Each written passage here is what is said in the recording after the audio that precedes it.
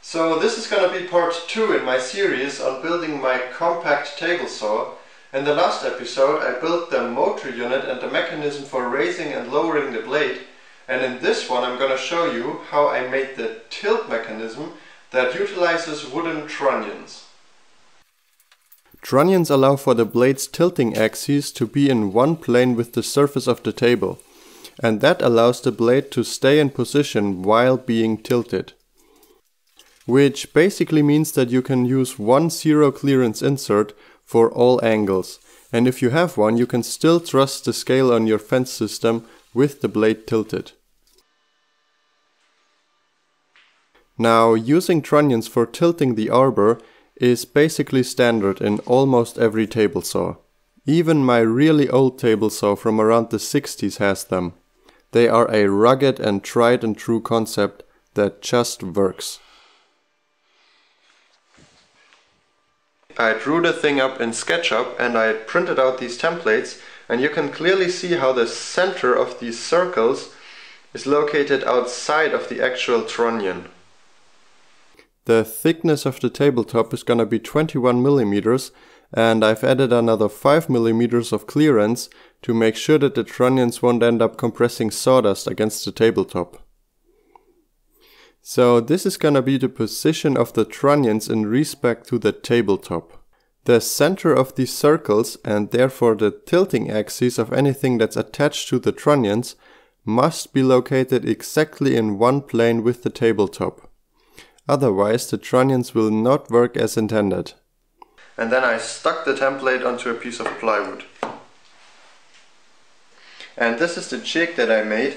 It's very similar to a router compass, and I can put my little palm router onto here, and this piece of plywood is bolted onto this side of this arm, and this piece of plywood is just a little bit loose, and this way I can clamp the router in position wherever I want to.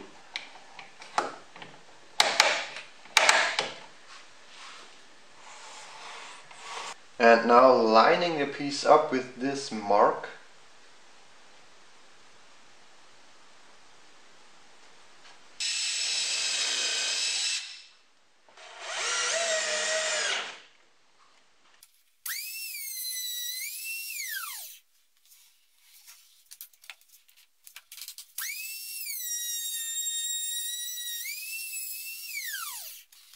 And I'm moving the router little by little and very slowly sneaking up on that perfect fit.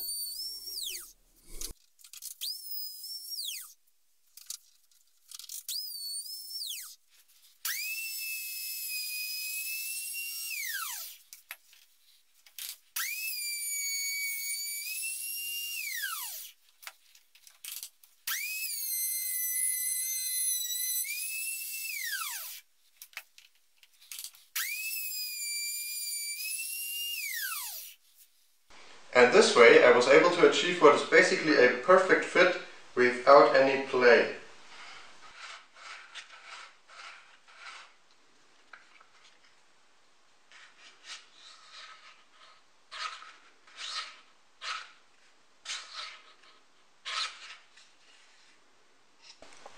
It may look a little bit wasteful that I cut away all this material instead of cutting this piece more to this shape in the first place.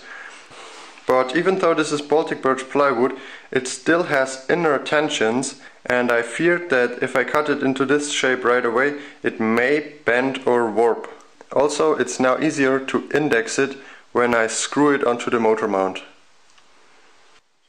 And I glued each trunnion onto a spacer to make it easier to line them up properly and give them a little more support.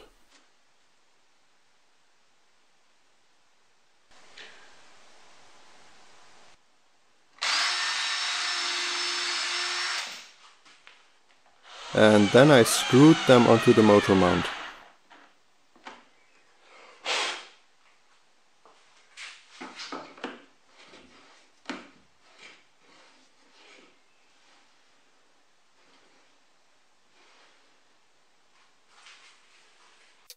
The main body of the saw is just a box made from spruce plywood.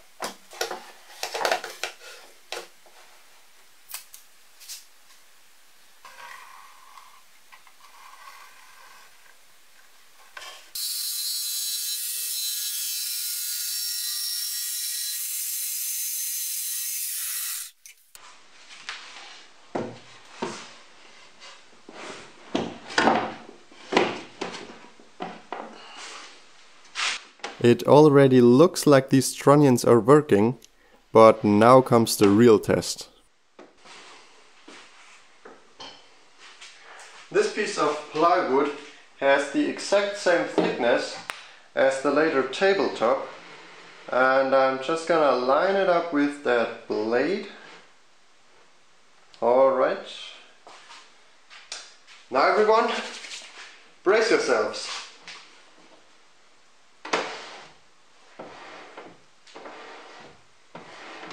Okay, that looks pretty much perfect. For the nut that's gonna push the motor unit to tilt, I embedded two M16 nuts into a piece of plywood, and I glued them into place using epoxy. Because they are locked from rotating and sit on the same shaft, these nuts can't get pulled out of their recesses, even if the epoxy should fail, which it will not. By threading the assembly onto a piece of threaded rod before the epoxy had hardened, I made sure that the threads of those nuts would still line up.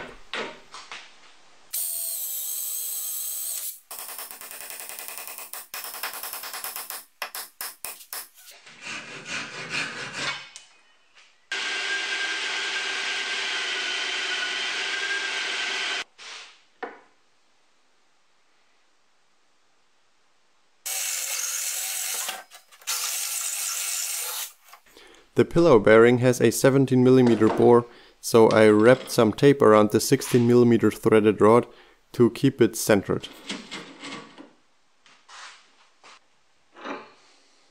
And yes, I'm using a simple piece of threaded rod. No problems with wear and tear. Get over it. Also, no problem with the small pitch, since the lever it's moving is fairly short. And with the bearing screwed on and the hand wheels attached, I could try the mechanism for the first time.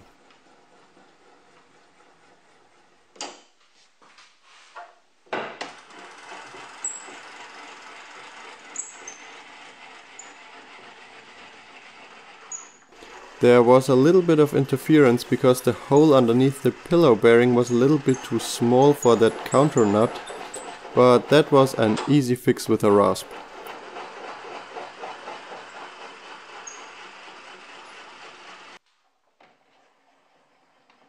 And after putting a bit of grease onto that threaded rod, the entire thing got just obscenely smooth. People of course always suggest to add some type of lock to the hand wheels to keep them from turning from vibrations, but that doesn't seem to be necessary with this machine.